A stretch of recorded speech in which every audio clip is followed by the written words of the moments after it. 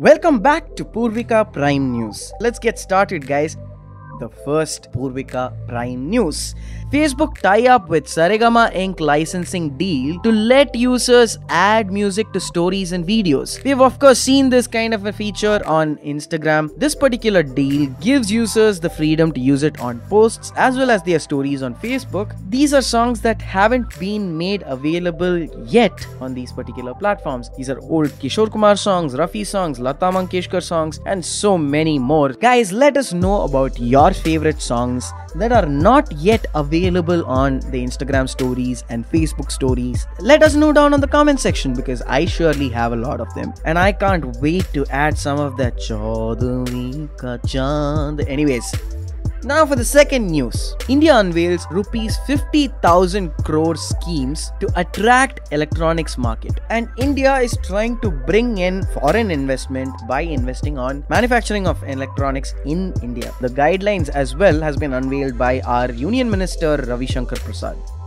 Now for the third Poorvika Prime News, I'm gonna call it the drone news and I'm gonna split it up into three parts. Drone News 3.1.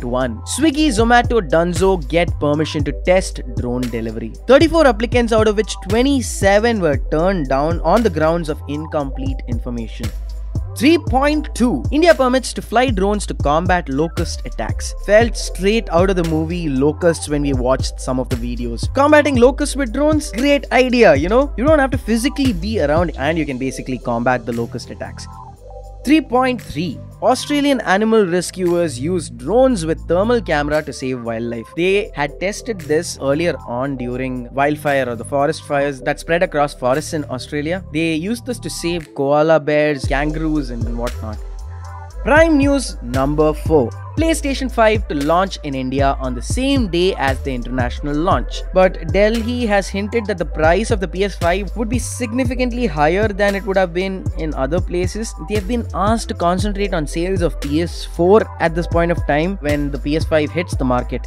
Let's get to Prime News number 5. Jio users get 1 year of Disney Plus and Hotstar VIP. This of course does not come to you as a surprise if you are a Jio user. We have been providing features like this for a while. At the moment, the price is set to $399 per year, but we'll have to wait and see how they progress.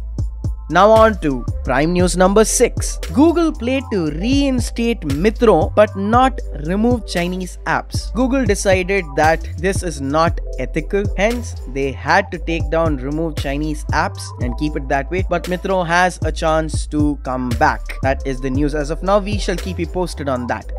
On to Prime News number 7. OnePlus 8 Pro will arrive in India with the X-ray filter disabled, also known as the color filter. The color filter was the one that was controversial, kind of felt like an X-ray camera that you would see at an airport. When it comes to India, it comes disabled.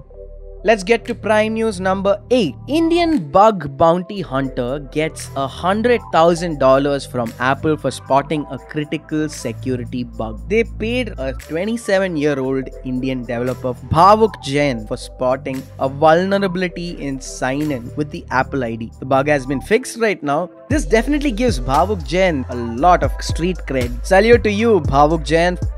Prime News number 9. Leaf, the world's first UVC self-sterilizing smart mask. The Leaf comes in 4 sizes: 55mm for kids of 3 to 8 years, 65mm for kids of 7 to 12 years, 85 for adults or teens, and a huge 115mm for adults with relatively larger face. Each Leaf mask comes with a HEPA filter and a carrying case costing $49, approximately rupees 3,700. Another version comes with carbon filter and in turn has an $89 price tag. Campaign is on Indiegogo. You can go and check it out. You can also go and contribute. The link to that particular campaign will also be given down here just in case you guys wish to do so.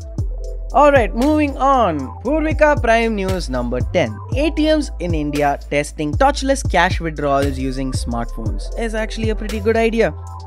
Poorvika Prime News number 11. India is the least vulnerable to cyber crimes. This isn't all that surprising. It's only if you have an internet presence that you would actually be vulnerable to cyber crimes. We have a fairly small minority of people who are avidly using the internet for various transactions, but it's not so much accessible as of yet.